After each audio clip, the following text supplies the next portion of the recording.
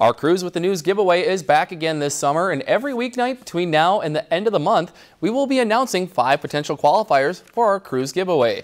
Now, if you see your name on the screen, just give us a call before 5 o'clock the next business day, and you'll be entered in the grand drawing. Tonight's potential qualifiers are Colleen Flores of Black Duck, Sandy Blake of Aiken, Darlene Dorr of Bemidji, Zach Croring of Fort Ripley, and Annette Connolly of Killier.